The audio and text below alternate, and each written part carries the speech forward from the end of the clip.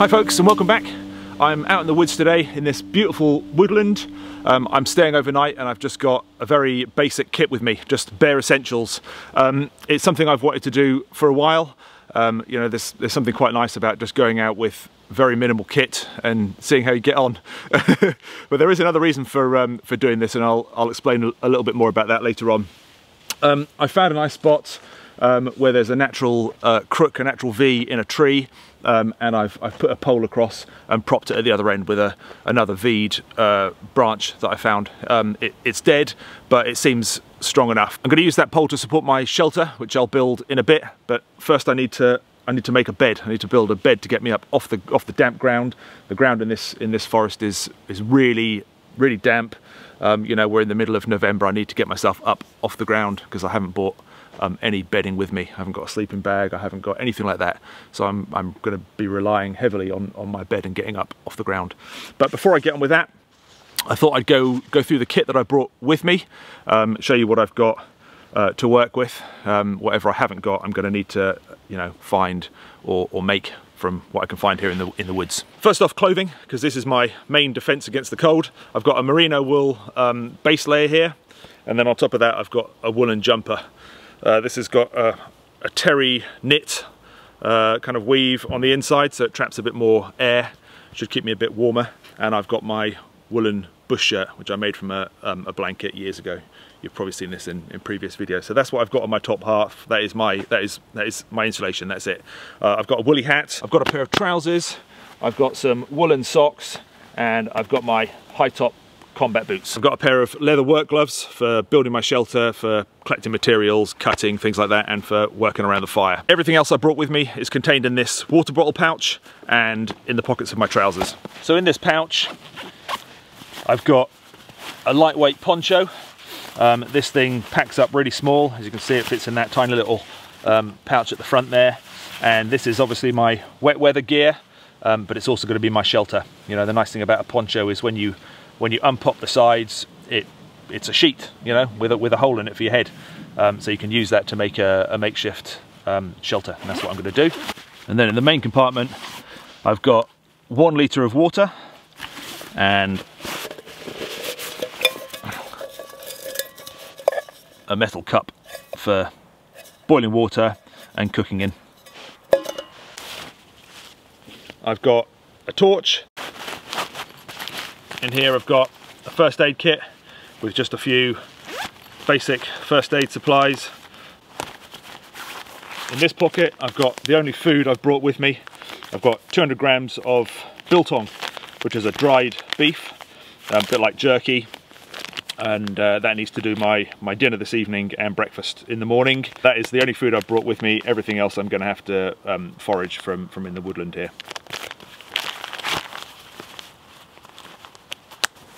And then finally, I've got a Swiss Army knife. This is the only cutting tool I've brought with me, so this has to do everything. There are a couple of normal knife blades on here, a long one and a short one, and there is a saw blade, although the blade is only as long as the knife.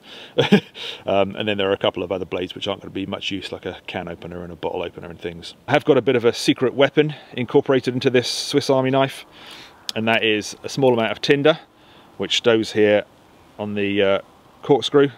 It's a synthetic tinder, and you just cut a bit off, fluff it up with your knife, and it'll take a spark. It just lives on there, out of the way. I've also got a ferro rod, and the ferro rod takes the place of the toothpick on a Swiss Army knife. It just goes in there, and that'll obviously generate a spark when you strike your blade along it. So I've got a means to light my fire, which is great. I was very kindly gifted this knife by a subscriber, along with the tinder and the ferro rods that go in it. So I'm really excited to use it on this camp. I've wanted to do a Swiss Army knife overnighter for ages, so it's going to be great to have a knife which has the fire starting capabilities as well. I need to get cracking. I need to get my bed built. I need to collect firewood. I need to you know, have a little look around and find some bits to go in my my stew, my biltong stew that I'm going to make later. So I've got a lot to do, so I'm going to get cracking. get this bed built first, I think, because once that's done, then I can put the shelter over the top, although it's only, you know, stretching out the poncho as a tarp.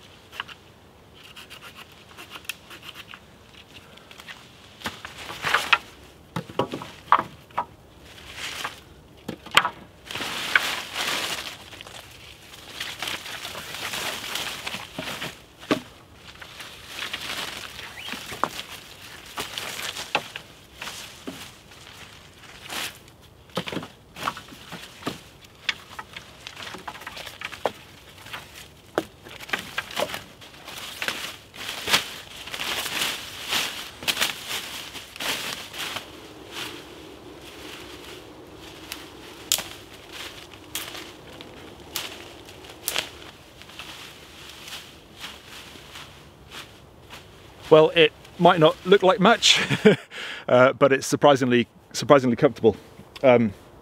I've selected thin hazel poles for the springs, if you like, so there is, you know, a bit more give. It's well up off the ground. It's two poles thick plus the kind of, you know, the cross logs to hold it up off the ground. So it's well up off the ground, and then I've put loads of the greenery from the tops of the hazel as a mattress, and it's quite springy and it's quite comfortable. I need to put a little bit more around where my head is to act as a pillow, but I'm pretty happy with it. It should be comfortable enough for tonight for sure. Next priority really is getting my firewood while I've still got some light. Time is pushing on. I've probably only got a little less than an hour of light left really, so I just want to get a load of firewood here. I'm not going to cut it up, you know. I've only got that little Swiss Army knife. That was all right for the hazel poles just about, but there's no way I'm going to be cutting through big bits of wood, so I'm just going to drag pieces over, and I will just I'll put them on in their full length and just drag them, you know, as they burn out. I'll drag them in and keep it going that way, and hopefully I'll be able to get a reasonably long fire to keep me warm through the night. There's loads around, loads of dead standing branches caught up in trees, whole trees that have fallen down and are off the ground, so I'll just gather what I can, get a load of smaller pieces and kindling, and get a fire going.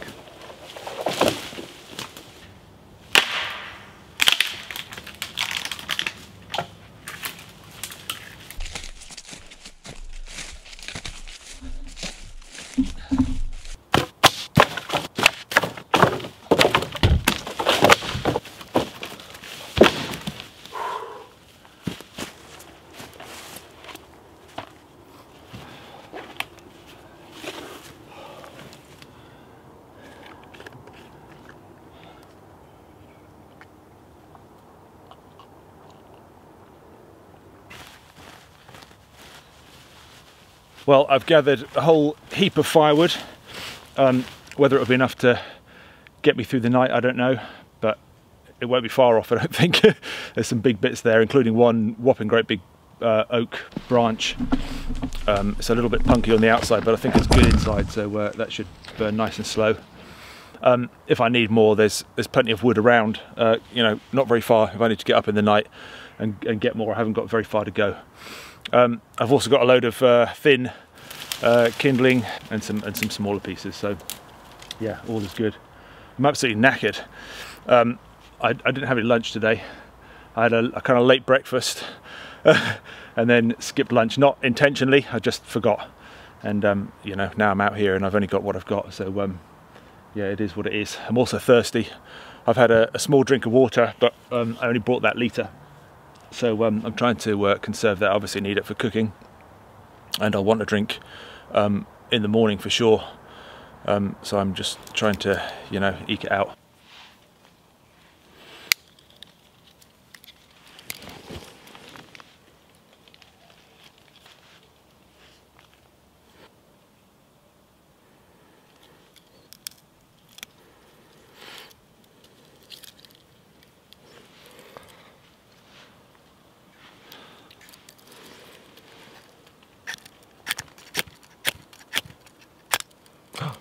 Oh no, I've just broken my ferro rod.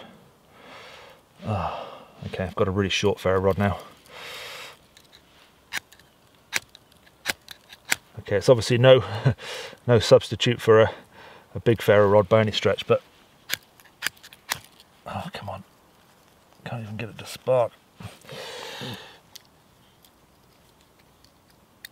Maybe I should use a different.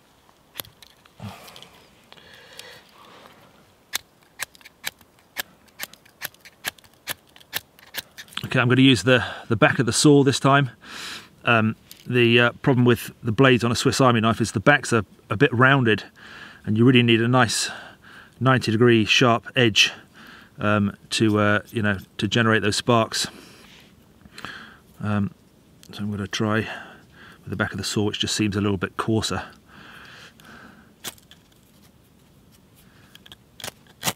Oh yes, there we go.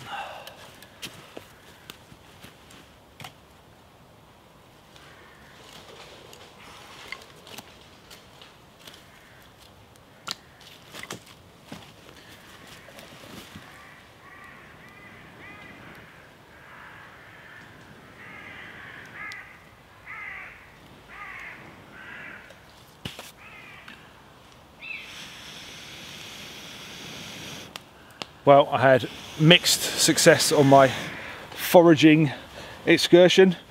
I got some nettles, I got some chickweed, which I found by the side of the field that joins onto this this woodland, and I found a few late blackberries, which was a surprise. I wasn't expecting to find any, but there were a few, not many. I got half a dozen, but that'll certainly add a nice little sweetness to the kind of stew, sauce, liquid, broth, and yeah, that'll definitely help with the flavour. I did find some burdock. It was well gone. I dug down as far as I could. The ground is rock hard. I dug as best as I could, but when I then kind of went in to investigate the root, it had completely rotted away. There was nothing there. The plant had, yeah, it was dead. Whether there's a root deeper down, I don't know, but I certainly couldn't get to it. I've got plenty of that biltong. You know, I can put in half of that. That's 100 grams, and that will obviously rehydrate and swell up a little bit, hopefully, and make my stew substantial enough for my dinner.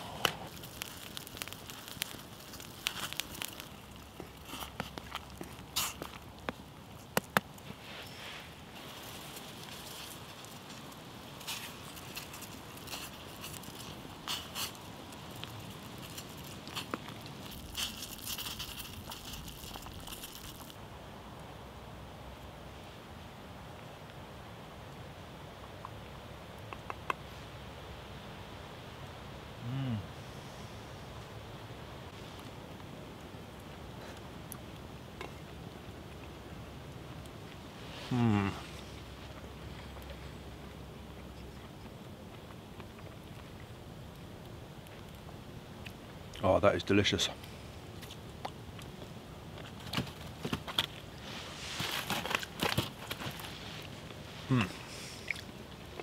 The flavour of the biltong has obviously gone into the stew and made a really tasty gravy.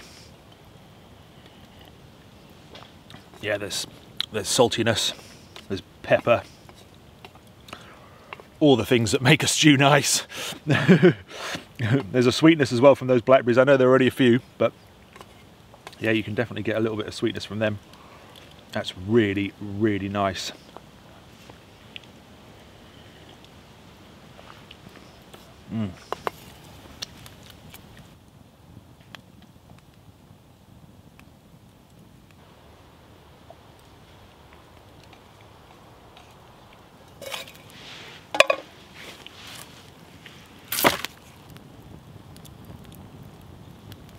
Dinner was really good, hit the spot. I was flagging a bit before dinner, but that has sorted me right out. There's another reason for me being out here this weekend, aside from the fact that I wanted to do it anyway. There's a guy called Neil Andrews over at Greencraft. He's got a YouTube channel, and he sells various bits on Etsy that he makes, and he's a bushcraft instructor, really nice guy. He's trying to raise money for cancer research. He lost his mum last year, and obviously that's devastating, isn't it? And he just wants to do something to help a little bit. You know, cancer is one of those things, isn't it? It's indiscriminate. We all know people who've been affected either directly or indirectly from cancer. I certainly have. We've had you know, friends and family who've been affected by it, you know, and it's just horrible. So at the beginning of December, Neil wants to organise a sort of camp out wherever you are. You know, try and get out the weekend of the 4th and the 5th of December and do a camp.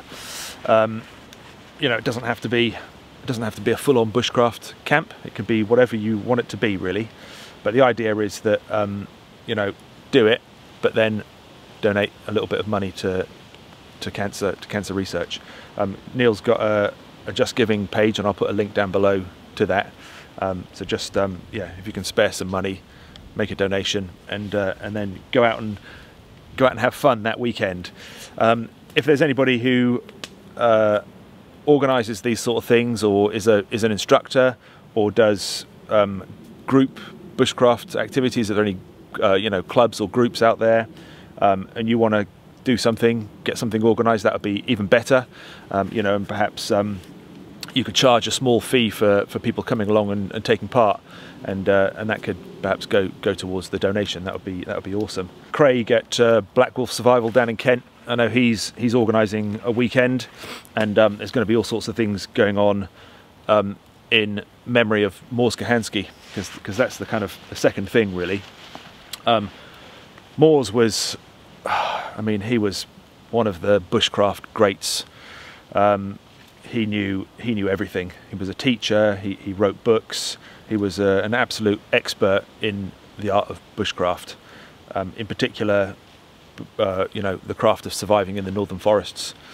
And he died from a type of cancer at his home in Canada on the 5th of December, and that's why Neil wants to organise it for that weekend, because it's kind of to celebrate his life as well.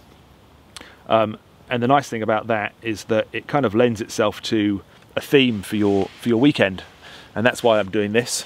I'm doing it super minimal, because that's what Mors taught, you know, to try and live off the land and use as much that you can find around you rather than taking stuff with you. My very crude raised bed and shelter is very much inspired by Mors. Yeah, this is my nod to the man. Yeah, so if you can get out that weekend of the 4th, 5th of December, that would be fantastic. Pop along to Neil's Just Giving page, leave a donation, and that would be awesome.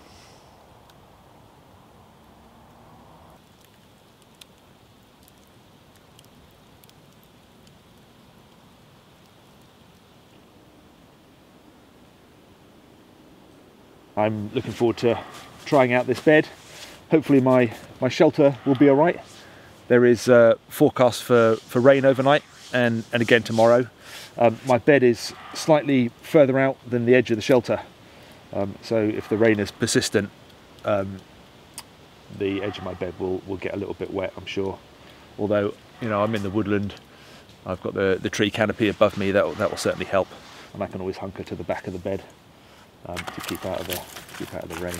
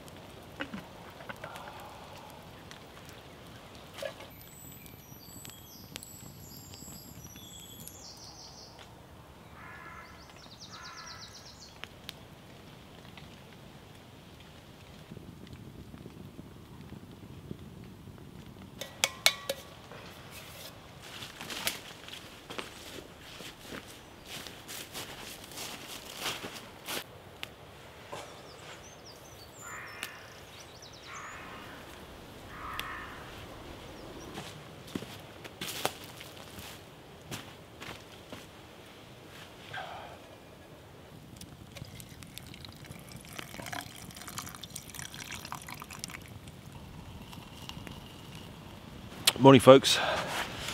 I'd like to say I slept really well, but I was up every hour really, tending to this fire. The wood was burning through really quickly. I had that oak log, which is still going now. Actually, that was that's a nice slow burner, but all the other logs just burnt really quickly. So yeah, about every hour I was waking up a bit chilly, and then having to drag the logs back in. I guess you just sense that drop in temperature, and it's like it's a wake-up call. So the fire didn't ever go out; it just sort of dwindled down to embers, and I was able to drag logs across and get it going again. And it was nice and warm, and then I got another hour's sleep. So I have slept. I've had lots of hour-long stints of sleep, but lots of waking up as well. The bed was pretty comfortable. The hazel leaves and sort of top thin twiggy branches compressed down through the night. So by the time it got to this morning, I could feel those poles underneath. Did need more on there. I knew that. I knew it wasn't really thick enough, but it wasn't bad. If I was staying here longer, I would improve the bed for sure. That would be top priority. But yeah, other than that, very comfortable. There was a bit of rain during the night, a couple of showers. Didn't really amount to much, didn't last too long, and the wetness didn't get to me. I was dry. My bed remained dry. It didn't really get through the canopy. It wasn't that heavy, so that was fine. I've just gone and picked some more nettles, and I'm using the last 150 milliliters of water that I had left in my bottle just to make some tea. Englishman's got to have his tea. I am thirsty. Yeah, and a nice cup of tea and some breakfast sounds good to me. Big shout out to these guys. Bossett's biltong, absolutely delicious, really nice just on its own, but as I found out last night, superb in a stew. Makes its own gravy, makes its own sauce, fantastic. Yeah, Bossett's biltong, made the South African way. Very nice. Well, I'm going to get things cleared away here, take this bed apart, take my shelter down, and put things back to how they were when I arrived. I'm actually out here all day. I'm filming another video today, so I've got time to keep an eye on this fire. I'm gonna let it go out naturally by itself, and I can just keep coming back in and checking on it. I have got some water in my Land Rover, and I can bring that up later on and just extinguish what's left basically, and cover it all up and everything. Yeah, it's been a really nice camp. I've thoroughly enjoyed it. The bed, I think, was a complete success. I didn't feel any of that cold from the ground being high up, and the fire just allowed warm air to kind of circulate underneath the bed and kept me warm, from the side and from underneath. And then the shelter leaning the way it did reflected some of that heat to me as well. So don't forget, if you can do anything on that weekend of the 4th and 5th, that would be amazing. And go and check out the Just Giving page. I'll put a link below. I'll also put a link to Neil's YouTube channel. If you want some inspiration, go and have a look at some of his videos, because he's a big champion of Kochanski, and he's got loads of videos demonstrating some of his sort of techniques, the super shelter and all sorts of things. So yeah, go and check them out. Yeah, I need to get everything packed away so that I can make a start on filming this next video. Thanks for watching, and I'll see you soon.